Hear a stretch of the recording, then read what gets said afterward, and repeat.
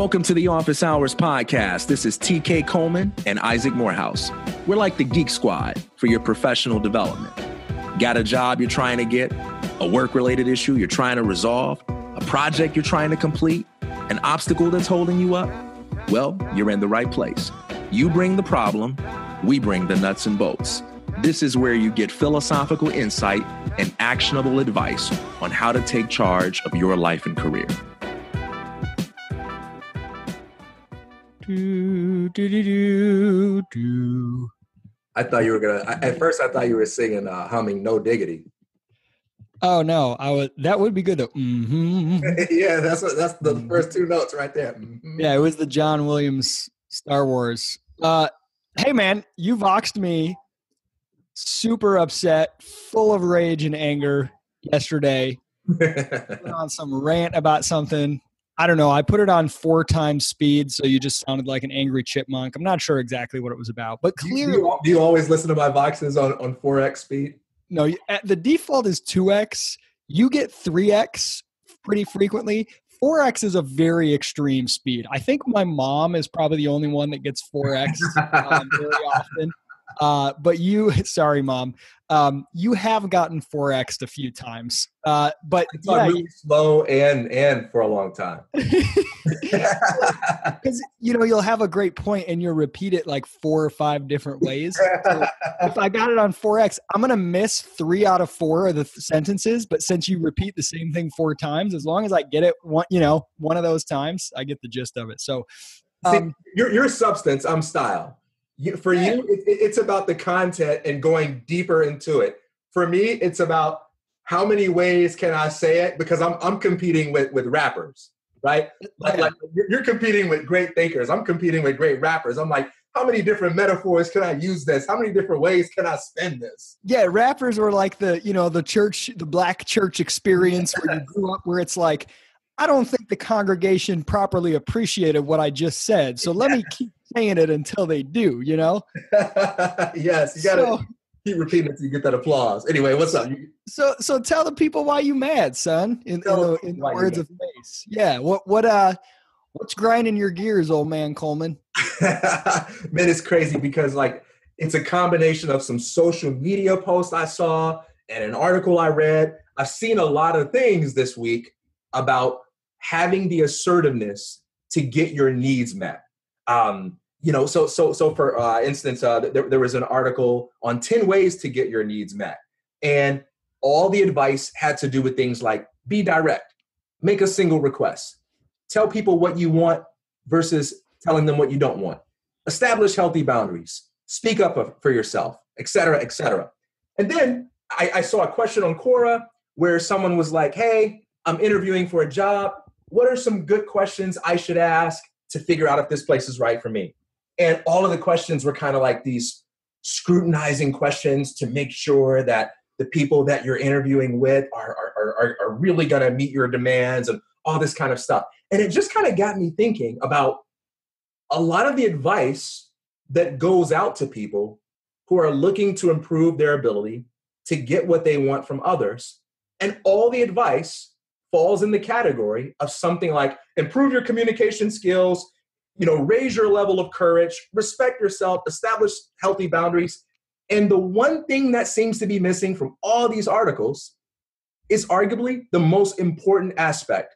It's the skeleton key that no one talks about, and that is being valuable. The thing that everybody's missing is that value creation is the ultimate asset for those who want to get their way. And I think this harsh truth that so many people are afraid to tell others is that nobody cares about giving you what you want unless or until you are valuable to them, right? But if you are not valuable to someone, if they have no reason to care about you, they're not going to lift a finger to accommodate your preferences. If you really want to get what you want from people, it's not just about speaking up and being honest and telling them what's on your mind and laying out your standards and having boundaries. It's about making yourself indispensable. It's about figuring out a way to get people what they want, to do it so well that it becomes really expensive for them to not accommodate your preferences. And, it becomes really expensive for them not to do that. So one example for me is whenever I would do job interviews. So to get more specific, I remember applying for a bartending position at a restaurant, and two of the rules they had was, number one, everybody's got to work on Sundays, and I didn't want to do that. And the other thing was they are not hiring bartenders. I knew that I wanted to be a bartender, and I knew that I did not want to work on Sundays, and I completely ignored what they said. I didn't tell them that because that's part of the strategy, being selective in what you reveal. But I knew in my head something that I've always known, which is all rules are negotiable for people that are valuable enough. And I made up my mind, of course they're telling me that. They have no reason to care about me. What I'm going to do is I'm going to accept this job. I'm going to get in, and I'm going to spend my first 3 months being better than everybody else. I'm just going to go all in and make them value me. And then I'm going to go back and I'm going to ask for what I want. I'm not going to be arrogant and entitled about it. I'm going to ask for what I want, and I'm going to see what happens. The first time I went and asked for what I want, they kind of thought about it, but, didn't give it to me. Second time I went, they gave me what I wanted. And I think that's one of the things that people underestimate about the ability to get what you want. You don't need all these great communication skills and assertiveness techniques and all this great self-knowledge if you are the kind of person who knows how to walk into a room, win people over, and become indispensable. Value creation, not assertiveness, is what you need if you want to get what you want. Well, and it takes some time and patience too. I mean, I had a similar situation. I think we've talked about this before, but when I went to work for an organization, I did not want to live in the DC area long term. I knew it. I hate the city. I think it's a horrible place to this day. But I really wanted this job. And rather than say, well, I need you to let me work remotely or to try to sell them on that, I just said, yeah, I'll take it. And honey, we're moving to a city we know we don't like, and we're going to put a time limit on it of 3 years max. And we're going to be out of there in 3 years, even if I have to quit the job. So that put pressure on me to make myself so indispensable that I could leave without quitting the job. And in 2 years, I didn't even have to ask anyone. I just told them, hey, I'm moving. And they didn't want me to because they'd rather have me there because they preferred to not have remote employees, but they didn't want to lose me. I'd made myself indispensable and created undeniable value. And so they're like, oh, okay, we'll talk about how that's going to work. And then I told them, yeah, I'm moving in 1 month, oh, okay, well, we'll talk about the best way to work with that. It's 2 weeks now. Okay. And we never actually had any specific talk. They were just sort of like, I think they were afraid to be like, no, you can't, because they're afraid I'd quit, And again, I didn't do that to be a jerk. And my goal was to be so valuable to them that it didn't matter. And it really didn't. But creating value first is so key. And it takes a little time and a little patience. The whole like, here's how you can get what you want kind of industry. It always reminds me of this this great scene in the hilarious movie Waiting for Guffman. It's like a mockumentary Christopher Guest thing. And this guy, it's like a community theater, this dentist guy, really nerdy. He's like, oh, I've always dreamed of entertainment. He said, people often ask me, was I the class clown? To which I respond, no, I was not, but I sat next to him and I studied him. And it always reminds me, I think there's even a podcast, I'm not ripping on this podcast, but called We Study Billionaires or something like that. This whole industry of like, hey, I've studied successful people. Here's what they eat for breakfast. Or, Jeff Bezos' tricks to getting what he wants. And it's like, 5 body postures that Warren Buffett has in shareholder meetings. And it's like, look, yeah, you can optimize your body posture so you stand in a power pose and don't cross your arms unless this, that, and the other thing. And maybe by some subtle Jedi mind tricks, you'll get what you want. But the real reason people listen to Jeff Bezos? Because he's just created stuff. That's what I love about when I did fundraising, I was interviewing and talking with all these highly successful millionaires, occasionally even billionaires, and self-made. And they're like, they don't have all these like systems and stuff. It takes a second person. It takes like a journalist or somebody, a podcast interviewer to tease out of them. What's your system? What's your method? Because they just start. They don't think about all this sophisticated trickery and like practices. They're like, I just build things that my customers value and I keep trying to make them better so that they value them more. And I build a company that people want to work for. And all those other things, those are little flourishes. You create value first. TK, let me ask you, because I have people say this sometimes. They kind of mock, and rightfully so, because it's, it gets buzzwordy, certainly, that at Praxis we talk all the time about value creation. Everything starts with value creation. That, I've said over and over again, there are literally only two things that matter for your professional success, period. Everything else is irrelevant. One, your ability to create value, and two, your ability to convince people that you can create value. And we talk about all this, and you said the same thing. Value creation is the best way to get what you want. It's better than all these persuasion techniques. What do you mean by value creation? What's that actually mean? Sometimes people ask me that. Well, what does that mean? Yeah, it amazes me that we live in a world where using a term like value creation is like rare, right? It's difficult to understand. I think that says a lot, not about the intelligence of people, but it says an awful lot about the way in which they're schooled and how destructive that can be. But what do we mean by value creation? One way I like to think about it is a Zig Ziglar quote where he says, the best way to get what you want is to help other people get what they want. John Maxwell has a version of this that applies to relationships. And he says, you'll make a lot more friends by showing interest in other people than by trying to get people to be interested in you. I think the idea behind value creation isn't ignoring what you want or giving other people what they want at the expense of your own fulfillment, but recognizing that your fulfillment is inextricably linked to other people's fulfillment. And that the best way to go about getting your needs met is by incentivizing other people to meet those needs, by showing them how it will make them better and genuinely doing so. And value creation, by the way, is something that we do in everyday life without being conscious of it. So for instance, if I want to go to the movies and I want you to go see Star Wars with me, and I say, hey, man, come see Star Wars with me. And you're like, oh, no, man, they really messed up that series. I don't want to go see that. And I go, oh, come on, man, it'll be a good time. And our other friend, Paul, is going to be there. And this new movie theater, dude, is like the best. It's like a dine-in theater, and they have like the best menu. What am I doing there? I'm trying to get something that I want, your company at the movies with me, by appealing to something that I think you might want, which is the desire to have a good time, the desire to see your friend Paul, the desire to, experience, something new that you haven't seen before, et cetera, et cetera. Anytime we try to persuade someone of something, we are appealing to their own self-interest. Now, some of us are good at it. Some of us are bad at it. Some of us do it genuinely. Or some of us do it like how your brother Levi does, where he always pretends like there's something in it for you. When there really isn't. But that's at the heart of value creation, man. Just starting with what other people want and getting what you want by appealing to that. Yeah, and once you have a track record of that, your presentation is irrelevant. Like, you've created so much value for me over the years that if you want me to do something, it's going to take very little. It doesn't matter how sloppy your presentation is. And I should mention, if you ever get our old buddy Paul to go to any movie with us, I'm in. I don't even care what the movie is. I think of value creation, as you said, it's really just helping people. It's making people's lives better. But here's the key: when you say making people's lives better, most people think of like charity and all these. They think of ways that they imagine they can make other people's lives better.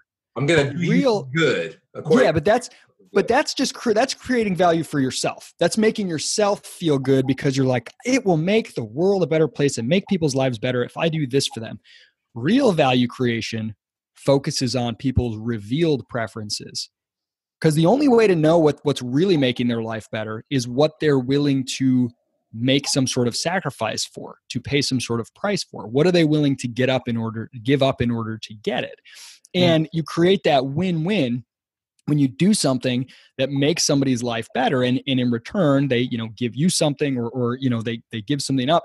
And so doing things to make people's lives better is really about what they show you through their actions that they really value, not just what they tell you. Hey, would you like it if I did this for you? People will say yes, but that's really not probably a very highly valued thing, or it might be. There's just not really a way to tell. So if you want to be ruthless about it and really be efficient in actually making people's lives better and thereby the world at large, do things that, if at all possible, they have a money price attached to them. Profit is the best indicator of real value created. And there are other forms of value creation as well, creating social value and whatever, but all of them involve people giving up something they value for something you value more. That's where the creation part comes in, that margin between the two. I give up 2 hours of my time, which I value, in order to what I could have been doing with that time, in order to spend it at the movies with TK and Paul. Hey, Paul, come to the movies with us. Because I value that more than the alternative. So by presenting this opportunity to me, by encouraging me to do it and me exchanging my time for it, value has been created. My life is worth more than it was previously. And nobody has lost. That's why it's a win-win game. Anyway. Let me follow up. I got a question for you about this win-win component, because I think a big hang up for a lot of people with value creation is that it almost sounds like you're asking them to have this naive faith in the benevolence of the universe. Like you're saying, hey, if you do right by other people, they'll do right by you.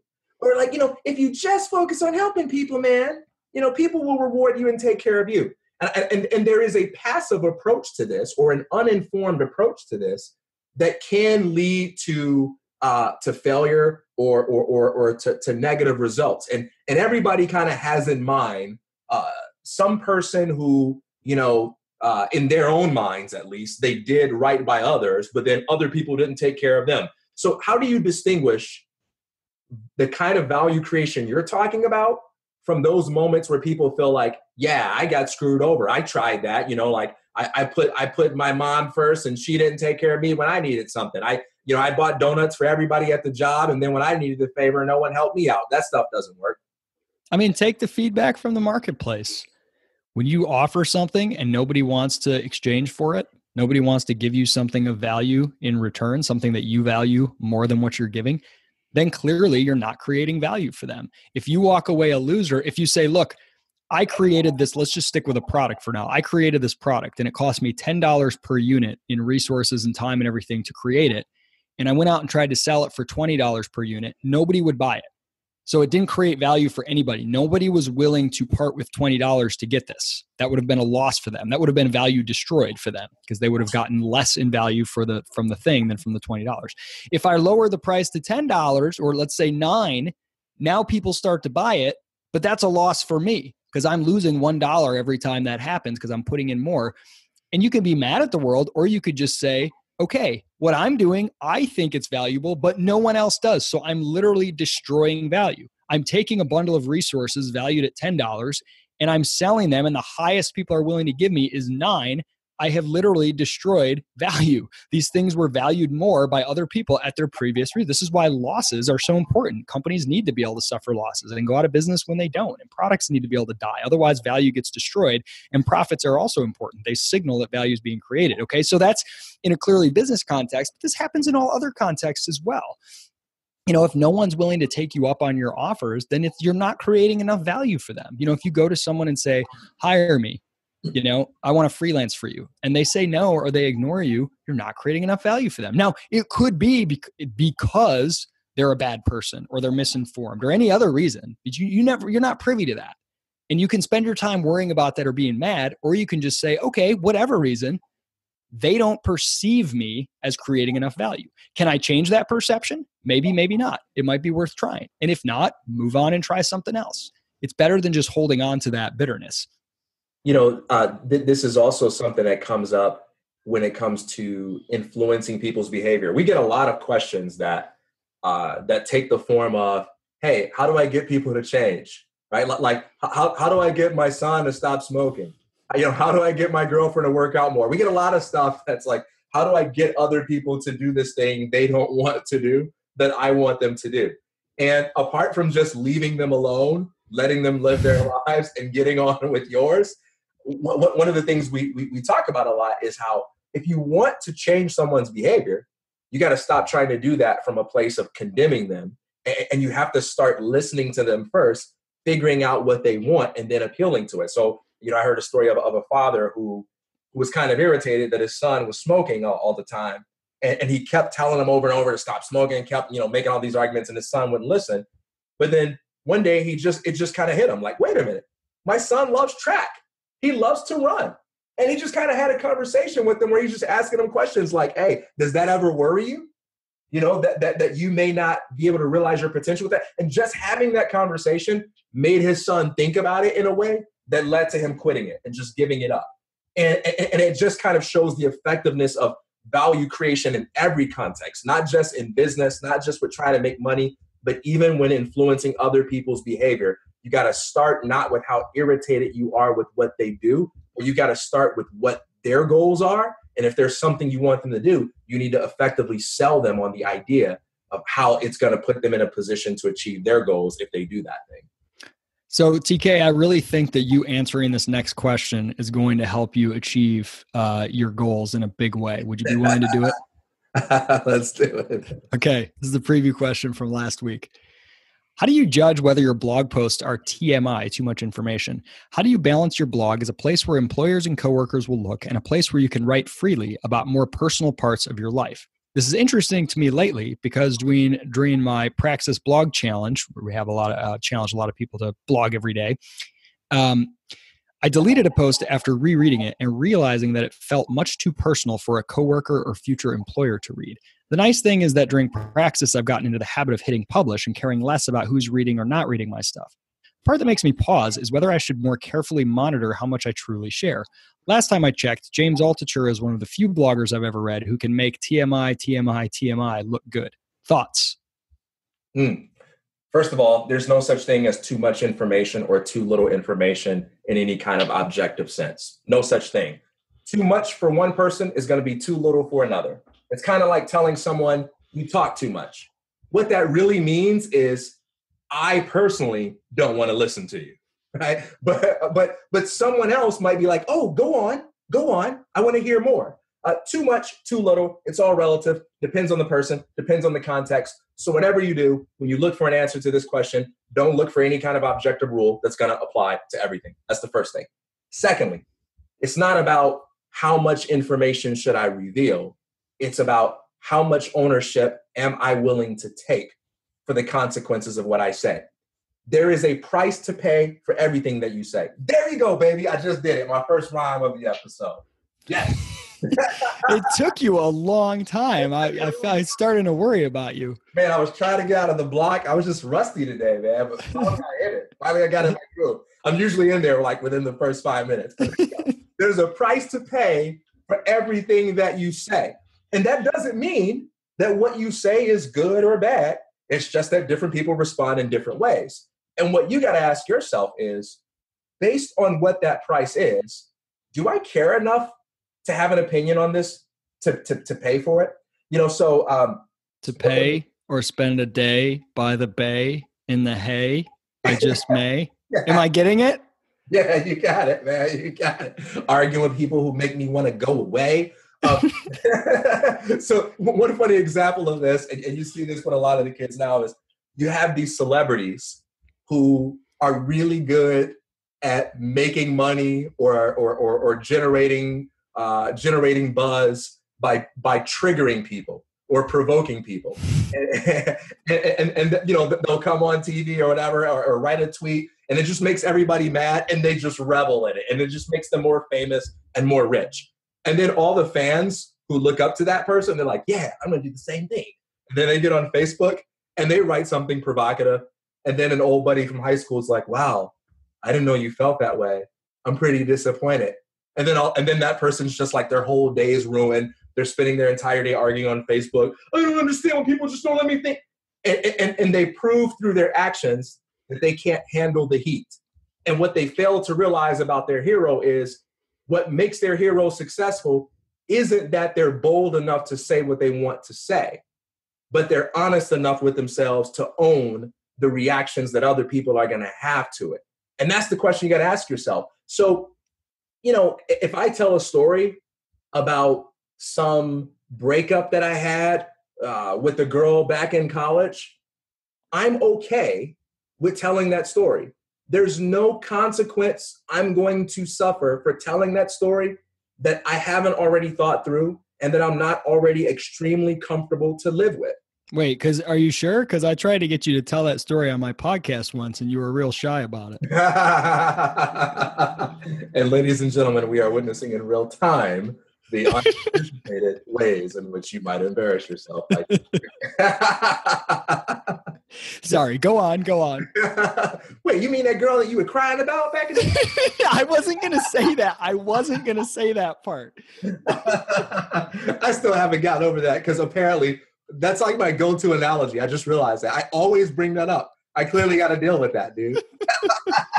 I'm here. I'm your therapist. Just let it all out. It's not your fault, Will. No, man, but it's really about your ability to own it. Let me move on to another point because I'm repeating myself with this, and I want to give you the floor. Another point too is I think a lot of people struggle with this TMI issue because there's kind of a lot of pressure on people to be more transparent, and it's leading a lot of people to struggle. Like, is it okay for me to be honest in this direction? Because I think human beings already have a natural filter, a natural ability to kind of feel self-conscious about sharing too much information. But transparency is one of those words like sustainability, where, yeah, right. Like there is such a thing as sustainable, and in its proper context, it's a good thing. But it's become this buzzword where everybody feels the need to say like, yeah, this is sustainable, because they know it like it's kind of like a virtue signal. And I think the same thing is happening with transparency, and people just kind of assume like the more transparent I am, the better I am, the more truthful I am. And I think it's important to make a distinction between being discreet versus being dishonest, and understanding that being selective about what information you reveal about your personal life isn't the same thing as being dishonest, because you don't have a moral duty to tell people everything that you're thinking or feeling independently of context and independently of the value that it creates. So number one, no objective standard for what is too much or too little. So don't look for a universal rule. Number two, it's not about what's too much. It's about what you're willing to own. And number three, don't put any pressure on yourself to be transparent. It's not intrinsically valuable. Being discreet is not the same thing as being dishonest. Yeah, there's a big difference you can notice because of this whole transparency or authenticity kind of thing these days, which is a reaction, largely good, to kind of overly squeaky clean, corporate brandy feeling, content. And so real raw, company founders sharing in real time what they're doing and people being real about their struggles. Like, it's cool. And it's a reaction to the opposite extreme. But when you can tell when someone's trying to be authentic just to be authentic because they think it's a good thing, versus when they're just writing what's true to them and it happens to come across as very transparent and open or not, right? Like, and vice versa. When someone's being all polished and clean and non-transparent because they're trying to protect themselves and be too deliberate, you can sort of smell that, versus when they're being that way because that's just what felt true to write. So I don't think going for either style in and of itself is a virtue or a vice. It's really about writing what's true. But I will say this in terms of the cost. As TK said, whatever you're willing to own the cost of is the limit. If you write it and you feel uncomfortable, I don't know if I'm perceiving some costs to this that I'm just not comfortable with. Maybe people would see it and they would think this and it. Then that's an indication that the cost is too high. It doesn't make you sleep well at night. And if you do feel comfortable, even stuff that other people would think was wild and out there, and if you're like, I'm willing to own this, I'm willing to endure the cost, great. That's your test. But in terms of cost, keep something in mind too, because you don't always know. And if you're trying to think about what are the unknown costs that might be there, again, this goes back to the first question. The more you have a reputation as being a valuable person, the lower the cost will be. Not always, but often, to sort of too much information, to sharing a lot of personal stuff or whatever. So some kid no one's ever heard of writing a blog post about how, they got whatever bad service at a restaurant or dumped by some guy or girl. That's probably going to come across to people who see it like, who is this kid? What I see on their blog is just like some personal story about this is just too much information. This is weird. I'm uncomfortable. If Mark Cuban or Michael Jordan wrote an article about their first breakup or bad service at a restaurant, they'd probably not have very high of a cost. In fact, it might be a benefit. In fact, their audience might be clamoring for that.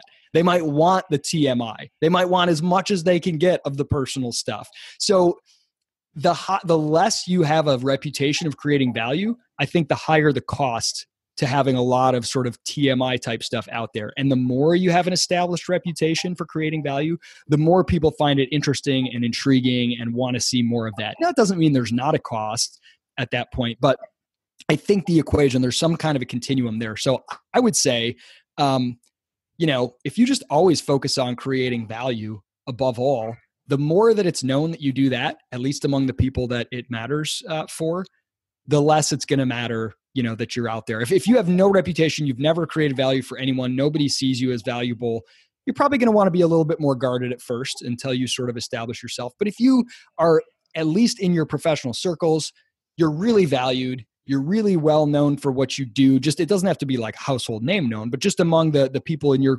specific area or profession, then having your blog posts about your personal stuff probably isn't going to have that much of a cost to you. So that's another thing I think it's worth keeping in mind.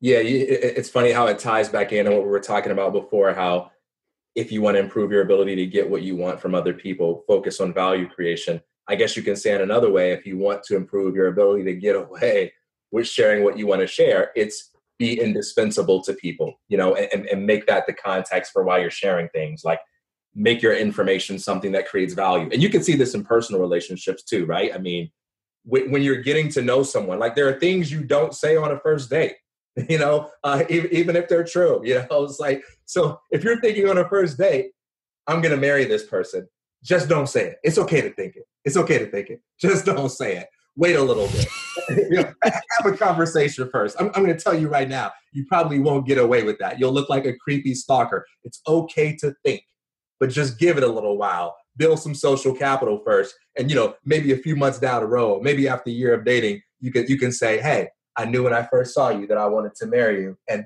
you'll get away with it every time because you're valuable now. Yeah, if you hear a band that's put out thousands of songs or hundreds of songs and you like at least some of them, if you go and check them out on Spotify and the first song you hear from them is a crappy one, that's not likely to harm their reputation in your eyes that much. If you know that they have good stuff in general, it's like, well, they write a ton of stuff. I don't like it all.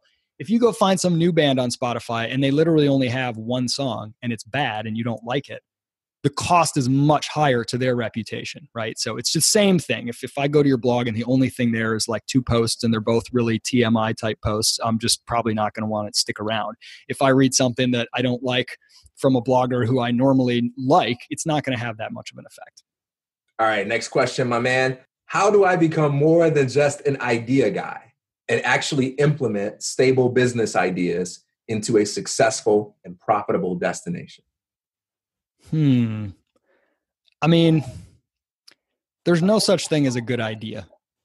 Okay. An idea that hasn't been created and implemented is not good. It just isn't anything. So having a lot of ideas really isn't valuable. Really. It's only valuable if generating tons of ideas results in activating one of them or more than one of them. So how do you turn into somebody who knows how to implement ideas?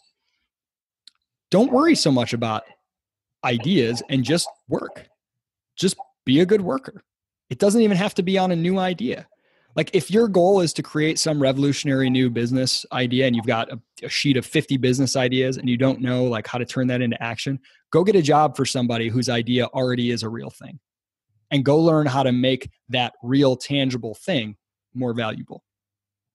Go learn how to create value in the context of an idea that's already become a reality and help that reality grow and scale.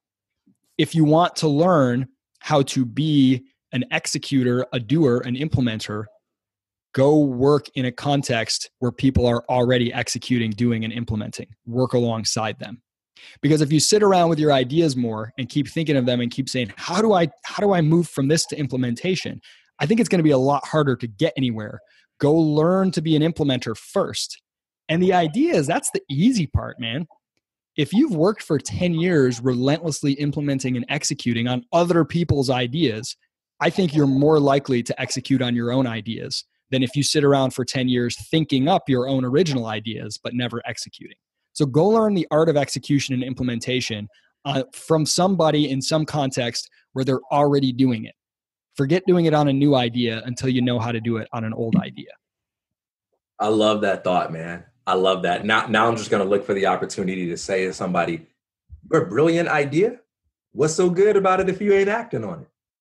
You know, what's so good about it?" Okay, so one thing I'll say, man, as I think a lot of people who describe themselves as idea guys, they fall into that category right there of just not acting on it, spending too much time thinking or whatever it might be, getting stuck in their head. The other thing I see is the problem of FOMO, where people who are idea guys, they start something, but then they don't give it enough time to see what it's capable of becoming, because they've got so many ideas that, after 2 minutes, they're impatiently itching to move on to the next one.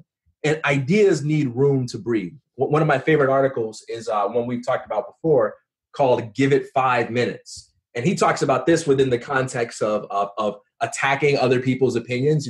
Someone says something that you don't agree with. Give it 5 minutes, right? There's no expiration date. There's no deadline on when you can disagree if you think someone's wrong. But before you try to criticize the idea, take some time to make sure you're understanding it in its best possible light. I think the same thing is true with acting on creative ideas. Before you give up on a creative idea, before you say, this isn't coming together, I'm going to move on to the next one. This one's boring me, I'm going to move on to the next one. Give it some time. Give it some room to breathe. Give that idea an opportunity to show you where it can lead you. I personally think that it's healthy to have the attitude where you say, it doesn't even matter if I like this or not, or if it works or not, as long as it's not clearly unethical, and as long as it's not harming me, I'm going to give myself X amount of days. This is why in Praxis, for the professional development projects, we say 30 days. And if you get to day 14 and you're like, this is stupid, you know what? 30 days isn't your whole life, right? 30 days, stick with something just to see where it takes you. Give that idea a chance to show you what it looks like. Because when you walk away from an idea, you don't want to have any doubts. You don't want to feel like you not getting the full result is a reflection of you not giving it your full effort. And I see a lot of people who have 1 foot in, they've got 1 foot out, and they're always so worried that their idea may not work fast enough or take them anywhere that they never give themselves a chance to see what their idea looks like if it's fully engaged. And then when things don't work out, they say, oh boy, I sure am glad I kept 1 foot out because, I didn't lose everything. And sometimes it's the reverse. You lost everything because you didn't put both feet in. Put both feet in and give it a go. All right, I'm gonna have to put a dime in the bucket, 2 nickels in the bucket, because I got 2 little follow-ups. One is sticking with it a little longer. What it really is, in a way, is giving the more reasoned or inspired version of yourself a chance to be proven right over the more impulsive, reactive version of yourself. So if you set, I'm going to go and pursue this idea and I'm going to do it for 6 months, making that decision is a pretty big decision. And it probably took you a while to lead up to that, to making that commitment. My guess is that in the moment of that commitment, you had some pretty clear thinking, some inspiration, and quite a bit went into that. 2 months in, when you're not feeling very inspired and you wake up and you have a bad day and you're like, you know what, I want to quit this. That usually comes from a very uninformed, very snap judgment, very responsive to the emotional highs and lows of the moment place. And sticking with it longer is really saying, I'm going to trust the version of me that chose to make this commitment in the first place, because there was a lot more that went into that than the version of me right now that wants to quit it. And so it's kind of trusting your own self, but the superior version of yourself, or at least the version that has a probability of being superior than that momentary thing. Okay, the second point is, the TK mentioned, I think this is so important. People who are ideas people that say, I struggle to focus and bring something to fruition and stick with it. I think it is the FOMO thing that's getting to you a lot. And I would say this: if your reason for pursuing an idea is because you're afraid that it's such a good idea, if you don't do it, someone else will do it first, don't pursue it. That's a stupid reason to pursue an idea. That's a terrible reason, and you're guaranteed to fail. If the only reason you're motivated to do it is because you're like, I thought of this thing, this app, this business, whatever, it's so brilliant, I have to do it because if I don't, somebody else will first. And your whole thing is motivated by this like zero-sum idea, this scarcity mindset, this panic, this I've got to do this before somebody else gets the credit, gets the glory, makes the money. If you always operate out of that mindset, you'll never be able to finish anything, because when you start moving on that idea, you'll get a new idea. And that one's even newer and even fresher. And maybe the one that you were working on, now a few other people have started to, you've seen some stuff here and there about another company or another guy or another girl that's trying to do it. And it's not quite as fresh and new, but now you got an even newer idea. Oh my gosh, you got to go on that one because it's the newest idea yet. And you want to be the first one, so you got to move quick. And it's just going to keep happening and keep escalating. It's this constant FOMO. An idea that's worth pursuing and bringing into reality is one that you don't care at all. If you're the first, the last, the middle, you're not threatened or worried that, well, what if 10 other people are already doing this? Or what if 100 more people start doing this next year? If that doesn't change your interest, then that's good. Pursue that. You know, when I launched Praxis, it was different than a lot of other ideas I'd had, because there wasn't any element of, well, whoever does this first is going to be the winner. And oh my gosh, I got to do it first. And it was like, look, I need to and want to do this. I don't care. If other people are doing it, great. If other people aren't doing it, great. Maybe that's a little concerning because the marketplace is maybe saying something. I don't know. I like to see some other people trying it, but like, I'm not in some arbitrary time constraint. And I think, catch yourself. If your reason for wanting to execute an idea is only because you think it's so fresh and new that if you don't, someone else will beat you, that's not a good enough reason. I don't think you're in love with that idea enough. I think you're in love with the idea of being first, not the idea of what you want to be first with. You just stopped me from putting a dime in the bucket, because I realized the only reason I was going to add a comment was to just be the last guy to say something. I didn't. You just wanted to be last. Yeah. And I realized I don't love what I'm about to say. I'm just trying to compete with Isaac. If you listen to this whole show and just imagine that every single answer is really just like a subtext conversation of me and TK trying to like secretly communicate frustrations to each other and one up each other, I think it'll make the whole thing more interesting. It's like that. There's a Michael Jordan commercial where you see his North Carolina self playing against his pro self. Yeah, they're just talking trash and they're just going back and forth. That's what I imagine these episodes are. We're just going at it. We're competing. All right, I'm gonna read a preview for next week. You cool with that? I'm ready. What do I do if my degree has pigeonholed me into a segment of my career that I really don't want to be in, even though it does pay the bills? How do I do something different without losing most of my salary in the process? We've been getting a lot of questions about college stuff lately. Yeah, a lot more. The world needs us, man. The tide is rising. Let's do it. I don't know. I don't know if that's the appropriate metaphor. What's another one we can throw in? College is going down, baby. That's not a metaphor. I mean, I guess it's a directional metaphor. Yep, it's directional. Because things are going sideways for higher ed. Down and to the left. I don't know. All right, man. Good stuff. Holla. See you next time.